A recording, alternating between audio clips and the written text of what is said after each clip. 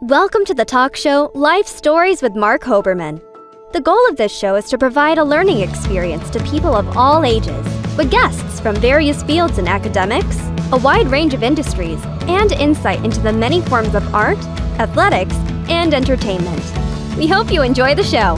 Motivational speaker and business consultant Sarah Victory is today's guest. Sarah will talk about her experiences in business and helping large companies increase their profits and productivity. Sarah Victory, welcome to Life Stories with Marc Hoberman.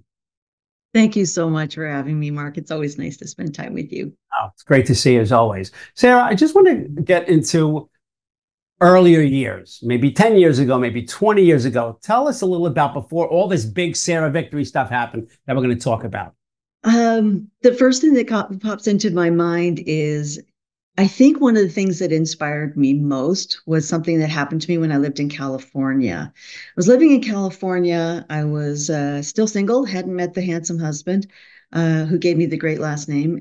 But I went to this party, and I was wearing like the off-the-shoulder dress and looking all fancy and everything. And I stayed out really late, like 2:30, 3 o'clock in the morning. And then I'm driving home down the Pacific Coast Highway, and I can smell the sea and that wonderful scent of the sea it's just the most amazing thing. And it's a warm night because it's California. It's always a warm night. And I'm going down the highway and I'm singing badly to the radio and having a grand time.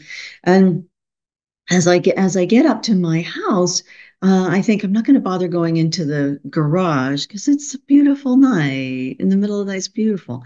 So I go to park, and as I go to park, I sense something off to my right coming out of the bushes. And in that moment, I knew something was wrong. I didn't know what. And all of a sudden, I see this figure in a big coat coming right up to the car, and he's got a hand in his pocket, and he says, "Excuse me, ma'am, but I need you to take me to Anaheim." Wow. And my first thought wasn't, I'm going to die, or where the heck is Anaheim from here? My first thought was, he called me ma'am. Ooh. Called me ma'am. It's like, that's so strange. And I thought, well, I really don't like being called ma'am. No woman does, really. It makes you feel like you're 1,000 years old. And but I thought it's sort of like weirdly polite. It's like the strangest thing. So I thought now was perhaps not the time to discuss with him my dislike of the people calling me ma'am. It was just so weird. Well, meanwhile, I'd left the windows open because I'm, driving along and not singing and everything. And all of a sudden, within 4 seconds, this guy has bolted around the side of the car, opened up the door, and is sitting next to me. And I don't want to look at him because I'm terrified. And I could feel my heart is pounding out of my chest. So I didn't do anything you're supposed to do, scream or drive the car, or all I did was go, okay, I guess I'll drive. So I turned the car on and I start driving toward where I think Anaheim is. So I'm driving along the highway out there, freeway, as we call them in California. And we're driving along. And finally I realized that the guy hasn't said anything in a while, and I'm going to have to ask him, where are we going? And this is like the strangest night. It's like something out of a nightmare. So I look over at him slowly, and I see this guy's about 15 years old. He's got his hands out of his pockets, so there's no gun, and he's sobbing. I mean, sobbing uncontrollably. And I said, "Are you okay?" Which I know sounds terribly codependent, but I just didn't know what else to do with the kid. And he just like wipes his face a little bit, and he says, "I can't do anything right. I can't even hold you upright. I'm a failure." And I went, "Oh, no, no, no. I was very scared. You were really scary. You were and I'm like, once a motivational speaker, always a motivational. I couldn't help him. It's like the poor kid. I'm like, I have to boost him up somehow, even on that. And so I see the crack of a smile. He's like, yeah, okay, sure. And I said, "Why don't you tell me what's going on and why we're going to Anaheim?" Exactly. There's some nice parts of Anaheim, and at the time there were some sort of sketchy parts of Anaheim, and I didn't know why we were going to Anaheim. And he tells me the story that just kind of broke my heart. He'd been in and out of foster care, and finally he got to go home to his family that day. And he was so excited. He was so excited to be able to be with his very own real family, his biological family. So he walks in the door, he's so excited, and he doesn't realize that in the next room, the living area, there's a meth lab. There's a meth lab in the living room of this house after he gets dropped off by the social workers. So that evening, like 2 hours later, he's like, what's going on? Why is this happening? Why are we going to get caught? FBI raid comes in. They raid the place. And his parents say, run, right? And he crawls out the bathroom window. It's about this big, and goes running as fast as he can, as far as he can. And he runs until he can't breathe anymore. And then he starts to walk, and then he sits for a while and walks more until it's 2:30 in the morning. And he sees me and he thinks, the only people I know in the whole state that might put me up for the night are in Anaheim. I need to get there. Not a lot of public transportation in Southern California, at least that part of it, not at that hour anyway. And so he's like, I need a car. And he sees me drive up and he thinks, she has a car. I could take her car and drive there. And he goes, but I'm 15. I don't have a driver's license and I don't know how to drive.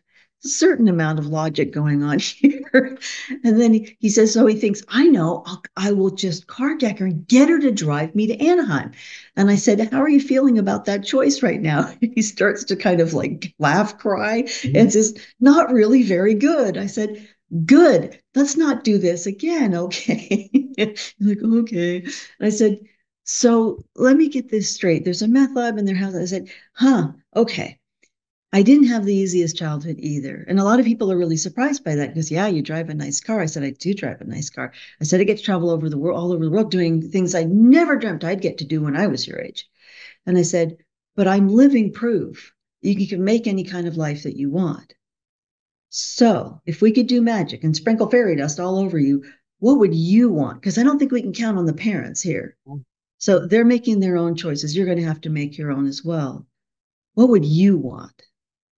I just treated him like he was a 35-year-old client. It's just, and I said, if we could do magic, what would you want in like 5 years, 2 years, whatever, when you get out of high school, what would you want? And he's like, oh, I would work on old motorcycles, like really, really old fancy ones. I would work on old cars. I would make them cherry, which he had explained to me is not a fruit. And I was like, great, that's amazing. I said, well, how would you go about something like this? He goes, well, there's special schools you can get into that will help teach you trades like this. And he goes, I know one. And there's this social worker and she really likes me. So I think she might help me get into this school. And I need special housing though. And there's a way to get that, but I don't know what it is. So now he's got this whole plan. And right. I'm just watching this go. And I said, wow, that sounds great. What would your first step be? He goes, well, on Monday, I would have to, he's got all mapped out. I have to call her and I'd have to do this and I'd have to do that. I said, that sounds fantastic.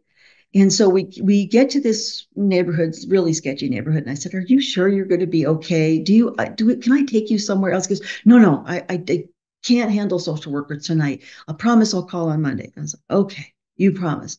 I said, I really feel like I probably should be taking you somewhere else. Because no, because they're older family members. They will take care of me. I'm going to be okay. I said, you're sure? Yeah, I'm sure. He goes, but it's not a great neighborhood. So I'm going to watch you drive away. Yeah, I said, this is not a great neighborhood. I'm going to watch you get into that house and wave at me before I leave. So now we're like best friends. And so and so as he's getting out of the car, he grabs my card between the two seats. It happens to be some cards sitting there. He grabs one and he sticks it in his pocket. I didn't say anything. And he said, ma'am. And I was like, oh, you can call me Sarah, really. Sarah's my name. And you feel free to call me Sarah. He goes, oh, okay. And he goes, well, I'm Ricky. And I said, oh, well, Ricky, now I know your name. How lovely.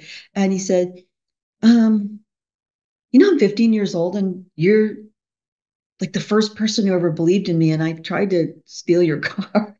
And I said, yeah, I don't know why, but I really do believe in you. I think you have a good heart. I think you're doing the best you could in a terrible situation. And I believe there's nothing you can't do. I really do.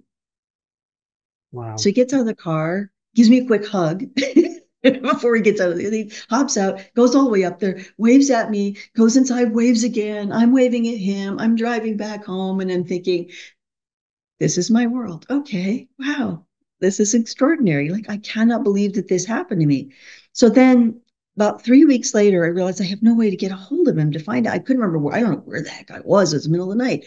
And so I'm going through the Cincinnati airport. I've got my, Bluetooth in, and my assistant Pamela calls me and she says, "Hey, we got a call. We got a call from somebody. He sounds really young." Mm. And I said, "Really?" And she goes, "Yeah, no, he sounds really young." I said, "Oh, okay. What did he say?" "Well, his name's Ricky." And I went, "Oh, what'd he say?" She goes, "Well, he has some news for you. He wants you to know he's gotten into a special school. He's working on old cars and old motorcycles and making them cherry. And you know what that means?" I'm like, "I do. I'm very cool. I know exactly what that means." He's got special housing. He's really happy, and he wants you to know one more thing. I said, "Wow, what? What else does he want me to know?" "He wants you to know that he's discovered the secret of life." Mm. "He's discovered the secret of life? What is the secret of life?" "He says you have to do something brave every day." Mm. I said, "Did you say he said you have to do something brave every day?" She said, "Yeah." I said, "That's the best advice I've ever gotten in my life." Yeah. That's the most inspiring thing I think I've ever heard from somebody who shouldn't be able to be that inspiring, who shouldn't be able to be that optimistic, who shouldn't be able to have that kind of self-awareness. Well, the stars were aligned. I don't want to say this. He chose to carjack the right person, for lack of a better term. I mean, it sounds eerily Well, like and an I think more episode. for me, Yeah. I really think, and I think to this day, he changed the trajectory of my life, because I always say, he could get up and do my speeches for me. That is the most beautiful thing that you could say. And I didn't have the easiest time of it as a kid, and have had to overcome a lot, like all of us. Everybody has something. Nobody gets through life unscathed. But there are times when I think, can I do this next thing? Can I speak to 10,000 people in South America, you know, with Stephen Covey? Can I do that? Will I die if I do that? And I hear him in the back. He's my coach now. He's the one saying to me, just do something brave every day. That's all it takes. Well, Not stupid, not crazy, but brave. And I really believe that the leap that has happened in my career, the ability that I have now to work with the amazing human beings that I am gifted with the pleasure of working with, and do the things that we do, really comes down to the fact that he was brave enough to share with me that we all need to do something brave every day, and that he was willing to do that. I don't have his phone number. People always ask me all the time, does he ever call you back? Did you have Pam asked several times. He didn't give it. I always think maybe if I tell the story enough, somebody knows him and they can tell me he's living a great life. But it really did change the trajectory of my life. I was so scared to do the bigger things. And I was really wanting to stay small, and I that changed everything for me. well, It really did. let's talk about the bigger things. And it's so great that you believe, and from the story I'm hearing, this did enable you to do the bigger things Yeah, sooner, if at all. So I know your yeah, tagline. if at all. Yeah, I know your tagline is doubling your business for companies. So how is that Yeah. done? People think it's all a money thing in that, and it's more of a philosophy. Your training, your speaking, and certainly your consulting. So how is that done, doubling your business? Yeah, I mean, I have a program I've done 3,000 times in front of 3.5 million participants now, called Double Your Business in 1 Year or Less. And our tagline is double your business, double your impact, and change the world. Because I think that they're all, I know you believe this too, they're all connected, aren't they? That's all, those three things are connected. It's not just double your business, make more money, though I can grow anything except a house plant. Mhm. Those are fake. Um, but it's also, what kind of impact are you having on your customers, on your clients, on the people that work with you and for you, and on the community that surrounds you, and on the world.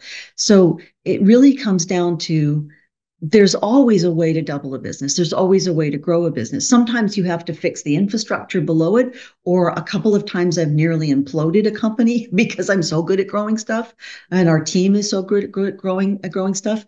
We now have to look at the infrastructure and say, can they handle doubling in less than a year? And not every business can be doubled in less than a year. I mean, the reason that I'm in Europe, as you know, I'm on this crazy tour of Europe right now, doing these great big projects with a company out of England, is because of that. Is because that they really wanted to double, but they also needed to have the infrastructure. They needed overseas staff. They needed, fractional HR, fractional COO.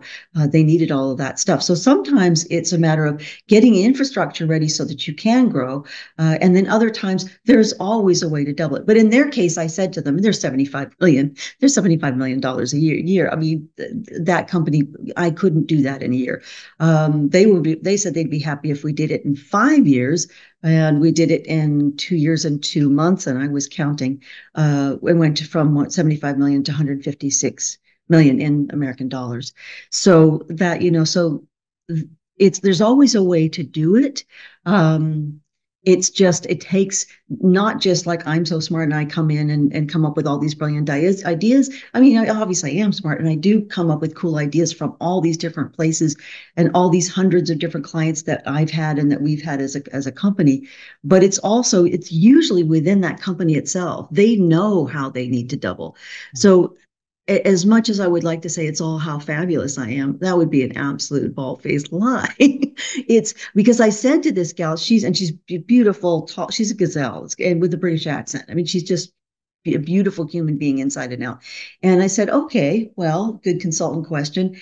If you were to talk, how do you think you need to double this business? What do you think it would take to double this in 5 years? Right. And she goes, yeah, if we did it in 5 years, she said, I'd be thrilled. And I said, well, I'd be thrilled for you.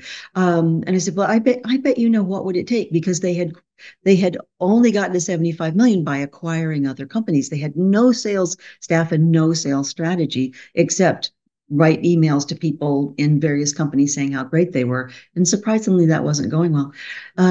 But I said, okay, what would you need to do? And she said, I know we need to get into Coke. We need to get into Pepsi. We need to get into Quaker. We get into those three. And she said, within a month, we'd be at twice what we are right now. We just need to get into those three. And I said, well, why don't we just do that then? Mm-hmm. And she's like, oh, no, we've tried this one. They Velcro their wrist to their forehead for like an hour and tell you, we've tried this and we've tried that. And, but it's like 42 strategies that all amount to writing to 3 companies and telling them how great you are 1,000 times a day. And that just isn't always a strategy that is going to work. We had to make them more visible in the marketplace so that those 3 companies would come to her. They would come to their company, and we could do lead generation in a whole other way. And she did have some connections to those 3 companies, just wasn't leveraging them. So sometimes it's just having that outside perspective. But we got into Coke in 8 months. We got into Pepsi in year and 3 months, I think, and then 2 years and 2 months. Got into Quaker, and she went to 156 million in 4 or 5 weeks after that. And we had made sure that he had the infrastructure, brought them in some overseas people, brought them in some fractional people, as needed people, where if they did get a big boom in business, they were ready, but if they didn't, they would disappear. So we had it structured in a way that would really allow for that, because everybody says, yes, I want to double. Yes, I want to double. But they don't think, what kind of impact is that going to have on your customers and your clients? Are you still going to be able to provide the same level of service to everybody? Are there systems and processes to handle that? And then, are you still going to be having that positive impact on the world that you want? And are you thinking about all of those things? And so that's what makes a huge impact with doubling your business. But there's always an answer. There's usually a dozen ways. Seriously, there's usually a dozen ways to double any company.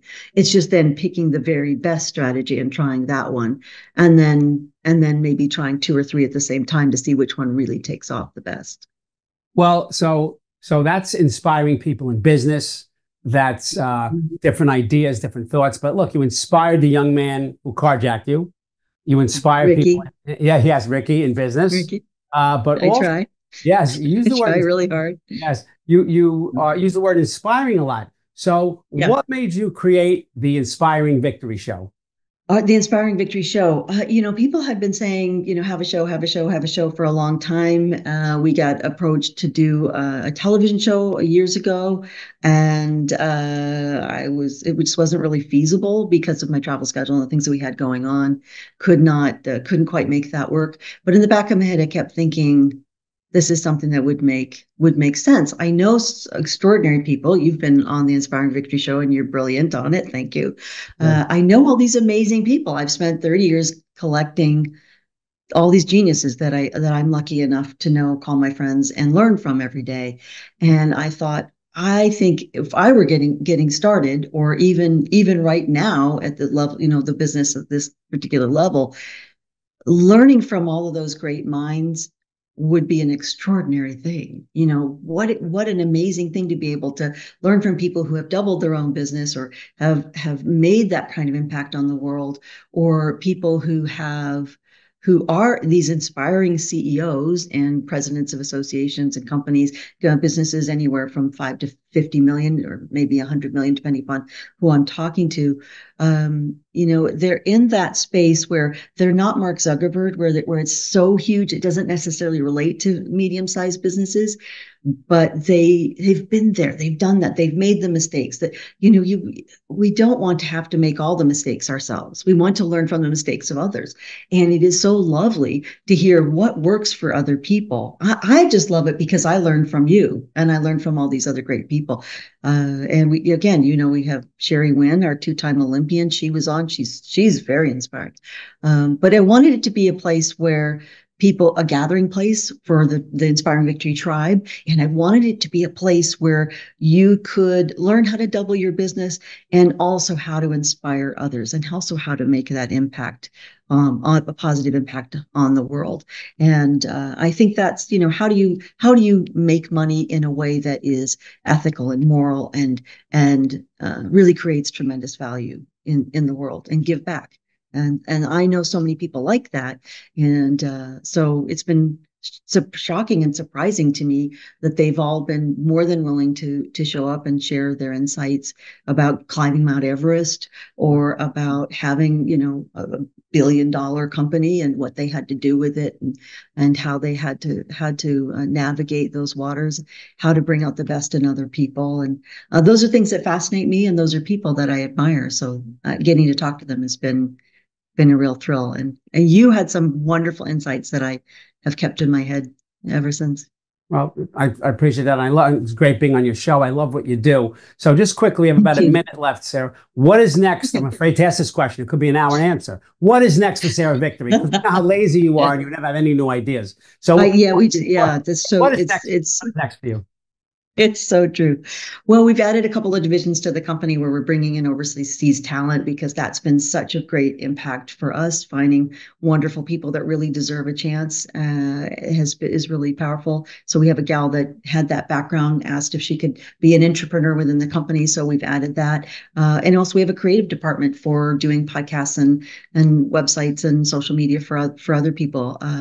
I got some great people from overseas in the Philippines. They're beautiful people with that lovely language, and they all speak English, which has been very helpful because I don't speak any of the Filipino languages. And it's been a miracle for me and for our business, and get to work with them, and to see the kind of impact it can have on them and their future because of the lack of opportunity over there. We're just lucky to get them, and I think other people would be lucky as well. So that's our next advancement, is trying to help people in that way. I'm sure you only know one speed, and that's full speed ahead. So Sarah Victory. Unfortunately. Yes. Thank you for being today's guest and sharing your very impactful journey with us. Special thank you for enhancing the lives of business people and others, but all over the globe. I have to also say to the viewers watching, I hope Sarah's journey has shown you that following your passion and helping others is essential in life. Remember, you have the power to make positive change, as Sarah has said, in your own life as well as the lives of others. So we love to hear from you. Stay connected with us on social media. We're on Instagram, TikTok, Facebook, X, formerly Twitter, and LinkedIn. Don't forget to like us and follow us for the latest episodes and exciting new content. Sarah Victory, thanks again for joining us today. Thank you so much, Mark. It's always just an honor to spend time with you. Thank you. Thank you for having me on. Thank you for watching Life Stories with Marc Hoberman. To contact Marc, email him at info@lifestorieswithmarchoberman.com or visit him on social media through Facebook, Twitter, Instagram, TikTok, and LinkedIn. Thank you for watching Life Stories with Marc Hoberman.